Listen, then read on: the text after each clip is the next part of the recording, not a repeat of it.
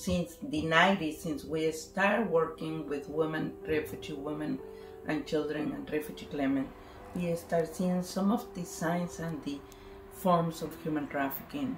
Women were coming and claiming refugee here.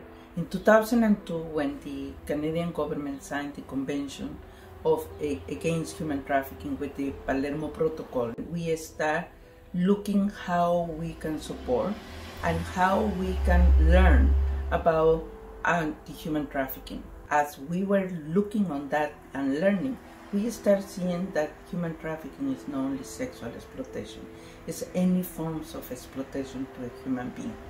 We start looking at the migrant workers that they were coming for years and years to Canada to work on the agricultural service, and if the farmers were not happy with them, they were put in a blacklist. Then we start seeing that people that is with precarious migration working in construction, that they were suffering injuries and they were not having access to support. And when you start seeing that they were hiding in the construction people, that they were in a way to pay less than the minimum wage. We start doing some building capacity with the community in a way that we can start building a network where we can support not just domestic cases, means Canadian-born or Indigenous people born in Canada, but also people who was coming to Canada either as a student and then they were trafficked here in Canada. With that, in 2012, we started a network, which is the Toronto Counter-Human Trafficking Network. Since 2017, we started our mobile migrant workers program, and we were going to the farms, going to the communities in the rural, remote areas, and now we have in our project that is a program, is a full program, and we start with a youth alliance.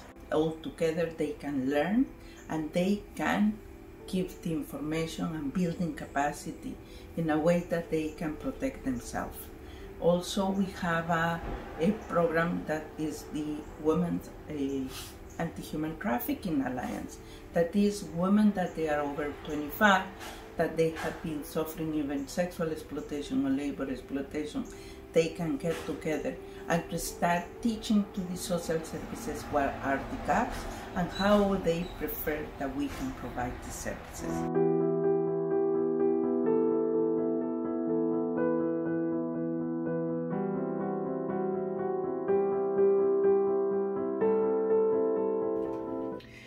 Part of my role here is to coordinate the Toronto Counter-Human Trafficking Network. That is, I will say, one of the most important coalitions in the country, composed of up to 25 organizations. We provide leadership, but also we contribute to the partnership, collaboration, and to share about best practices. What we bring to the network is also the perspective on international cases and human trafficking for labor exploitation. Part of my role here also is to coordinate the Migrant Workers Mobile Program, which is an initiative in which we bring holistic service approach to rural remote areas. Also, we work with construction workers, workers in the hospitality sector, in caregivers, factory workers processing food, those who are in areas where the services, there are lack of services or lack of information. Also, I'm part of the CCR, the Canadian Council of Refugees, and we have the FCG Refugee Center, bringing our leadership and presence in the Migrant Workers Committee and the Anti-Human Trafficking Committee, and also I'm co-chair of the Immigration Settlement Working Group, in which the FCGA contributes to not only with the coordination, but to bring in the perspective and the intersectionalities that affect migrant workers, refugees, and particularly workers who are out of the status facing labor exploitation, labor abuses, and human trafficking in the country.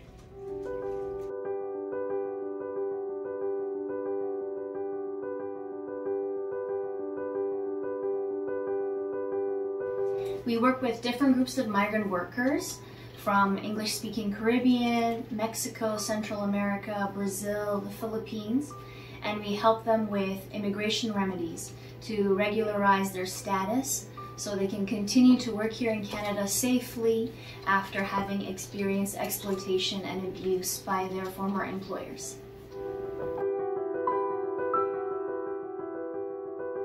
We at FCJ, we work together in collaboration, but we also work in collaboration with other stakeholders in the community. We really believe in the importance of advocating for our clients, and this includes communicating with the CBSA, IRCC, local police, and RCMP. It's important for us to keep these relations open and communication open so we can advocate for the needs of our clients and how we can address the systemic issues that impact their journeys in Canada. We also partner with local colleges such as George Brown, Seneca, York University, Humber, and Osgood to be able to offer student placements so that there is an opportunity for students to learn and support us with case management. As a former student myself, I can attest to the great learning opportunity that FCJ does offer on our team.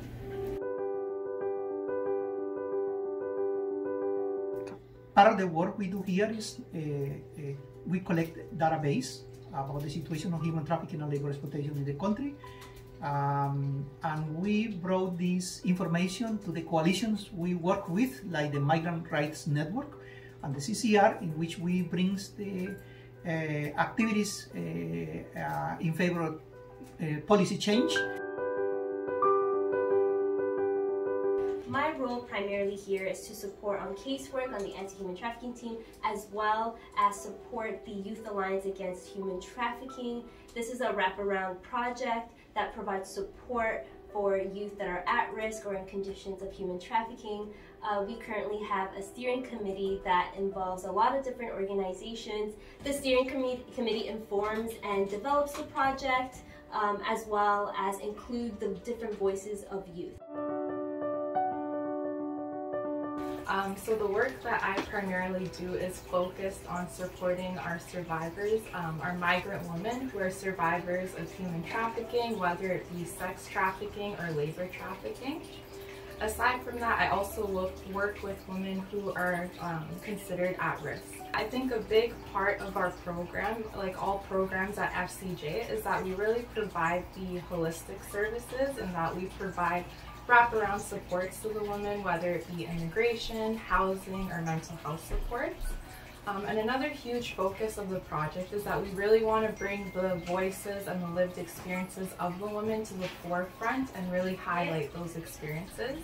And a way that we do that is that we have a steering committee composed of 7 women with lived experience. And in that steering committee, the women really help to inform the project, give their feedback as well. We also have a women's group which we run for migrant women, and in the group it's a chance to build community, also to have their voices heard, and a chance to showcase their resilience.